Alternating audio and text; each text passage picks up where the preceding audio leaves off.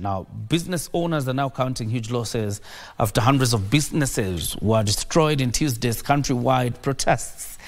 A spot check by KBC Channel 1 established that majority of businesses that were vandalized are dealers in electronic accessories, clothing and apparels, as well as supermarkets. Regina Manyara has the details. Few minutes past 9 a.m. Wednesday morning. And from a quick glance, it looks like any other normal day in the country's capital. However, on a closer look, masks, coughs, sneezes, and a wariness among the populace. The streets of Nairobi looking like a scene from an apocalyptic movie. Papers strewn all over the streets, barricaded avenues and shattered glass, as well as burning embers. We are totally disappointed. Like tulifika asubuhi tukapata hakuna mahali tutaigia, kila kitu imefujwa. Tukihesabu damage yetu, this is millions and millions of money. Traders at the popular RNG Plaza in downtown Nairobi counting mounting losses. All of us tunashindwa tutaanza wapi. As you can see, si kujitetea, but most of us we are still young. Hii ndo kitu tunategemea. Some of us we are still schooling.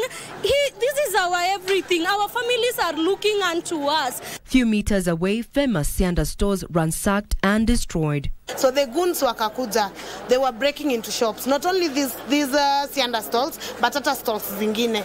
So hii Cianda stalls walichoma. The reason walichoma ni kwa sababu walikatazwa kuingia ndani kutuibia. Already walikuwa wameingia into my shop, wakachukua vitu. So already my shop had already gone at a loss, walikuwa wameshachukua vitu. So hizi zingine wakakatazwa kuingia kwa hizi zingine za my neighbors za huku ndani. Tears and confusion evident among traders whose stalls were razed to the ground with nothing to salvage and now facing an uncertain future. The decades-old Sunbeam shopping mall was not spared either, with fires still raging. Ni mimi baadhi wa wenye wamechomekewa. Hii moto ilianza jana na zile furugu zilikuwa ndani. Tuseme Sunbeam, hii inaitwa Sunbeam Complex yenye mnaiona hapa hivi. Hakuna kitu tumeokota hata moja.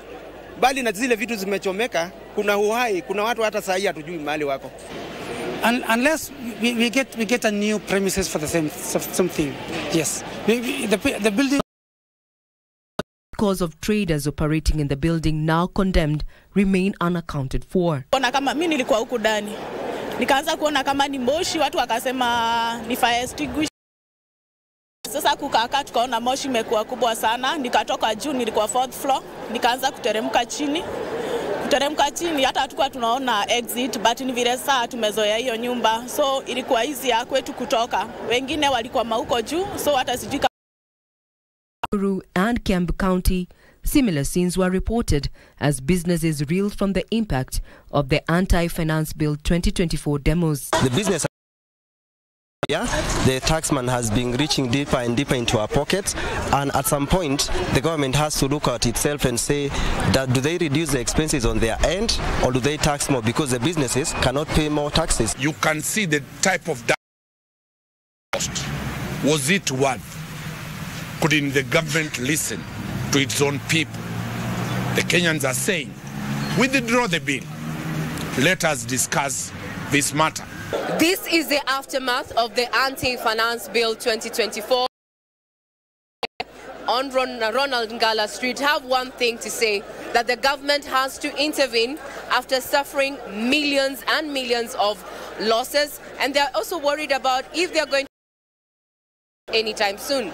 I'm Regina Manyara reporting for KBC Channel 1.